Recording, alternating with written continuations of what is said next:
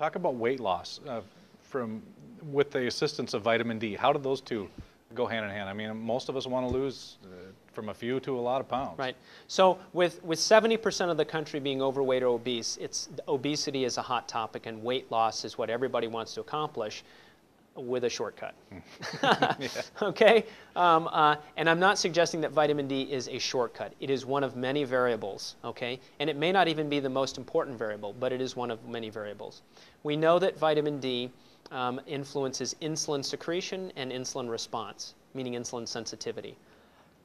And we know that insulin is the primary hormone that leads to satisfaction after a meal.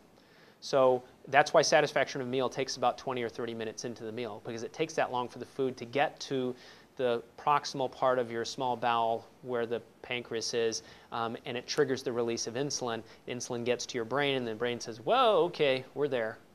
Okay? But if you're resistant to insulin, as many of us are that have obesity, it takes much more insulin to reach that satisfying level.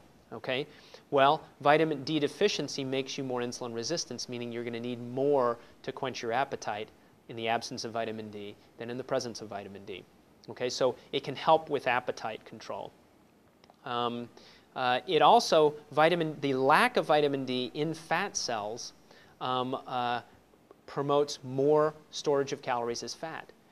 Whereas the absence where there is the presence of vitamin D turns off the agouti gene and enhances lipolysis, or the breakdown of fat. Okay? So the little set point on the thermostat can be shifted a little one way or the other within your fat cells with vitamin D. And then again, vitamin D in your muscle improves muscle performance. So when you're exercising and you have enough vitamin D, you're going to have a better workout and a more efficient workout with vitamin D. You're not going to have the muscle weakness and fatigue and things that go along with vitamin D deficiency. So you will feel better when you're exercising with adequate vitamin D levels than in the absence of vitamin D. So that whole diet-exercise equation is probably a little easier replete with vitamin D than deficient in vitamin D. So it's all hand in hand, though, isn't it? Yeah. Okay.